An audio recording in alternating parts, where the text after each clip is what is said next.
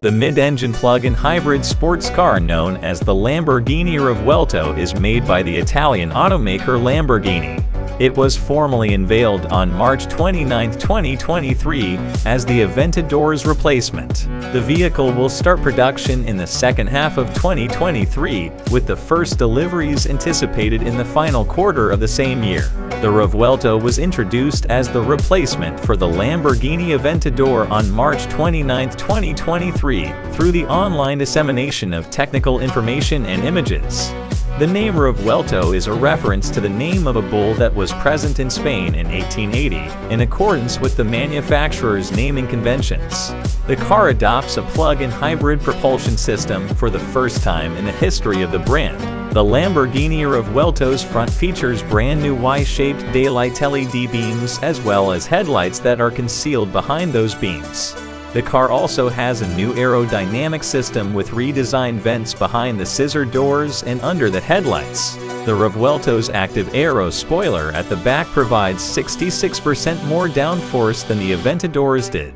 Similar to the front lights, the tail lights have more obtrusive-looking Y-shaped LED beams. For maximum comfort for the driver and passenger, it has a larger cabin, more headroom, and more elbow room. The Revuelto comes with a brand new hybrid driving mode called Cheetah, which is Italian for city. This driving mode lowers the car's power for everyday use and added comfort in urban areas. Revuelto has a new monitor that displays the battery's capacity, energy recovery, and charge level, along with showing the battery and fuel usage separately on the left and right sides of the monitor.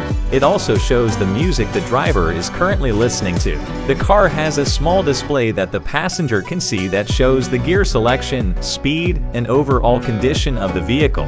The Revuelto's chassis is entirely made of carbon fiber, making it 10% lighter than the Aventador's, and the front frame is 20% lighter. Torsional rigidity has also been improved. High-strength aluminum alloys were used at the back of the chassis, and CFRP was used in the construction by the manufacturer.